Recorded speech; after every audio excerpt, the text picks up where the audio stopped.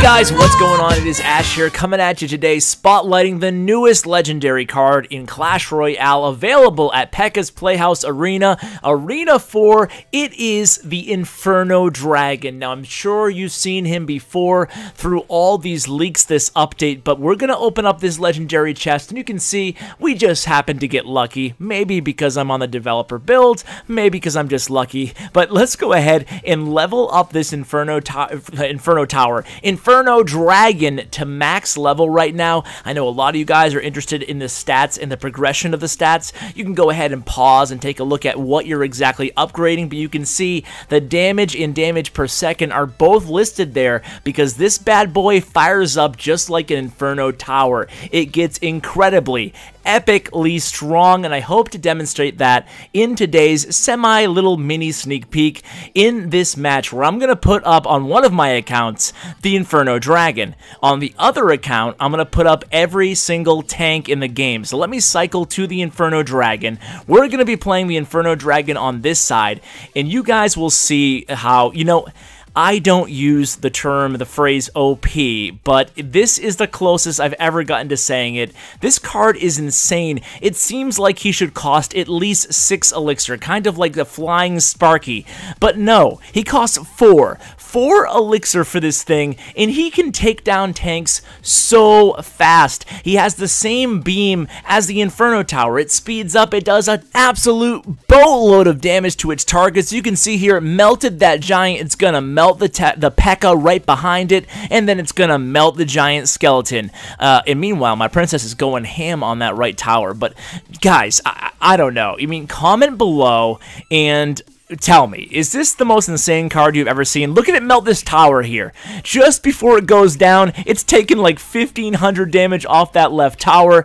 This card's crazy. I don't even know what to say right now. I'm beside myself. I mean, I'm going to go ahead and keep playing tanks on the other account while I cycle back to the Inferno Dragon. I mean, now you can finally take down those decks that rely so heavily on the Giant and the Bowler and those tanky cards. You have another option. Imagine this side by side with an Inferno Tower.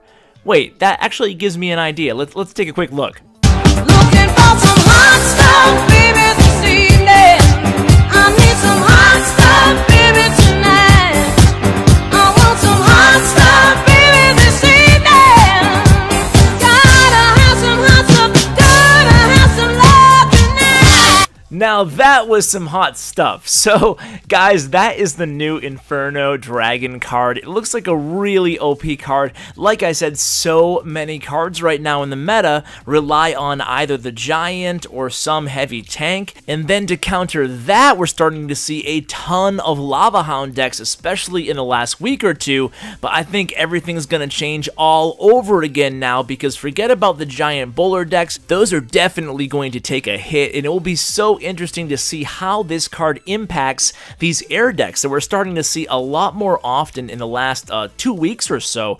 Really recently, since the last update, we're starting to see a lot of these Lava Hound decks, especially with the Mega Minion. It's going to see, you know, because on one side of the equation, you have the Inferno Dragon, who's going to be so powerful behind a Lava Hound, only costing 4 elixir. So for 11 elixir, you can get a Lava Hound and an Inferno Dragon on the board. Then bump it up to 14, you have a Mega Minion. That's going to be very, very hard to stop. A very, very strong push. Really, it's strong added to any push. I mean, you can get a Sparky and an Inferno Dragon for 10 elixir too. It really opens up the door for so many lethal combinations, mainly because of how cheap it is. I think we will start seeing more golems. I mean, finally, I think we're going to start seeing a lot more golems, because obviously you get the 3 tanky units, and that will buy you a lot of extra time, especially if a lot of tournament decks end up running either one of the Inferno Tower or the Inferno Dragon.